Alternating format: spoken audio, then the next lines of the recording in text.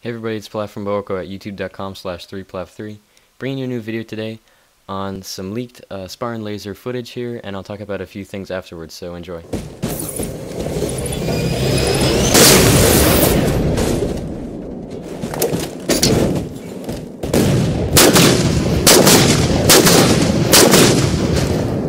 So that was it. I'll show it to you again in a little bit, and also next time you watch it, notice these couple things. Notice the new Spartan laser reticle. It's still circular, but it looks a little easier to aim as it has some more circles within it. And two, it has a new rectangular scope when you go into scope with the laser. So it's not just the same old rectangular reticle scope thing that we've seen from all the past Halo lasers. It looks more of the sniper scope, as it's rectangular and it's pretty comparable in shape and size.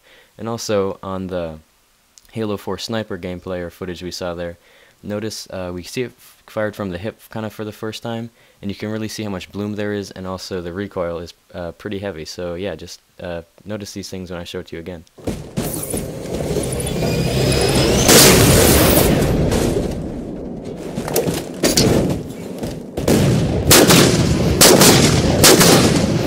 So after watching that, just to point out a few things, this is the sniper as it begins its shot, and this is it pretty much about when it finishes its shot. So I'll just go back and forth between those two, and you can really see how much recoil there is.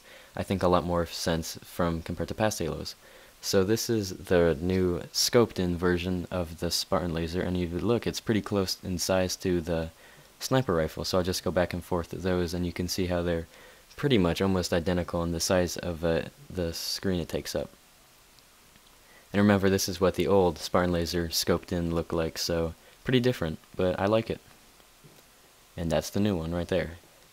Well, thanks for watching. This has been Plath from BowEcho, and a reminder to follow us on Twitter at BowEcho Tweets for Halo 4 updates, and also click in the middle of the screen for our previous Halo 4 update, in which we talk about the Storm Covenant and what it is, as well as go over some new enemy figures, as well as some leaked screenshots of the railgun, as well as the possibility of the good old beam rifle returning to action in Halo 4. So yeah, just check that out. Once again, this has been Plath from BowEcho. Thanks for watching. BowEcho's out.